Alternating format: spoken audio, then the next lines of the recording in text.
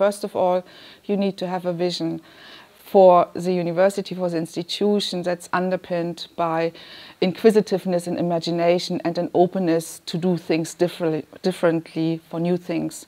Secondly, I do think you have to be a very good communicator to tell the story, to establish a shared purpose, to bring the community together, to engage in the change project.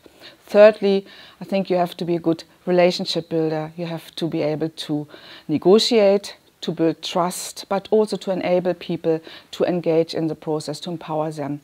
Fourthly, I think you have to have a learner mindset, because there are so many challenges and you take something new every day. You can't know everything, so you have to develop your skills in that process as well. Fifthly, I think you have to focus on the long term, because transformation is a lengthy process, so you have to have the stamina to see that through, but also the agility to change tack in the process as it unfolds, rather than having a rigid plan A that you want to adhere to.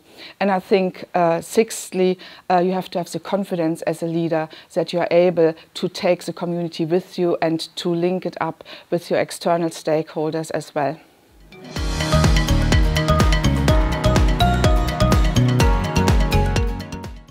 The relationship to the governing body is essential because there is a legislative, they approve the strategy, at least in the Irish system, and major policies and so on. So it is really important that you build a partnership approach based on trust, transparency and accountability.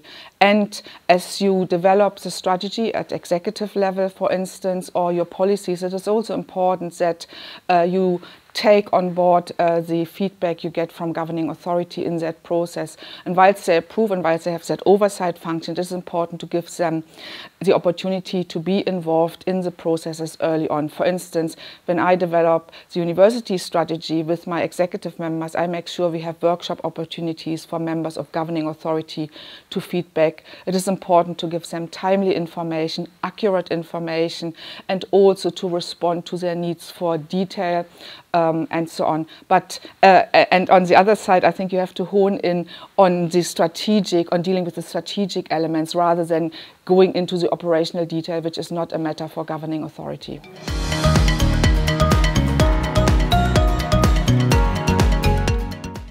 In order to support women to take on leadership positions, I do think it is really important to have role models, either within the organization or outside, to develop networks for women in the organization and outside of the organization, to support them, to build confidence, assertiveness, but also, you know, the soft skills of communication, negotiation, networking, and so on. I do think that coaching and mentoring have to play an important role to support women individually and as groups in order to develop their leadership qualities. I do think quotas can play a productive role where the system is really sluggish and doesn't allow for, you know, a lot of progress in, for women to take on leadership positions, or where there are very few women in the organization, so that with quotas in the recruitment process or for committee work and so on, you support that leadership building exercise.